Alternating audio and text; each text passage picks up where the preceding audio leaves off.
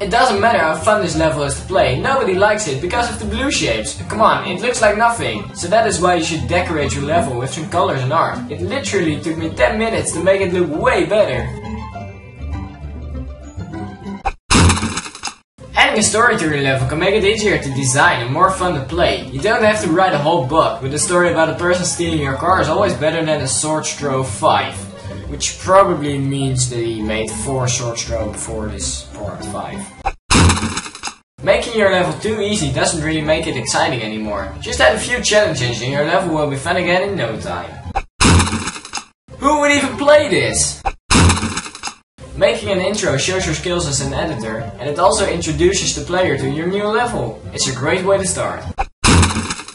Custom vehicles can make a level even cooler. For instance, most people make their own minecarts. You can also try something different. For instance, I made a bike. Be original and think of your own idea. Don't even think about making a bottle run, glass throw, don't move, jet fall, spike fall, ball throw or sword throw level. Just don't. Don't overuse preset items. First of all, it ruins your level, and secondly, it looks better if you create your own items. The Poly tool allows you to give a lot of details to your level. It's like drawing. Try adding shades and colors to create all kinds of art.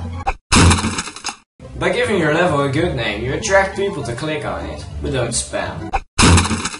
By making non-playable characters yourself, you can make way more characters than the ones that you are limited to right now. The only problem is that it takes a while, but the result is pretty nice. By making animations, your level is like a playable movie. Don't overuse it though, as people may get tired of waiting for your animation to finish. By making elevators and using the trigger tool, you can do all kinds of cool stuff. My tutorial on elevators is in the description, but there's way more things that you can make. For instance, robots, automatic bridges, boss battles, and even a time machine. By using black holes, you can teleport the player to the left corner of the screen. Then you can add a text to that place to make it look like it's some kind of menu. You can also use black holes to make objects disappear. To make a black hole, simply add 3 dots to the density and press enter. The dots will change into NaN and your shape is gone.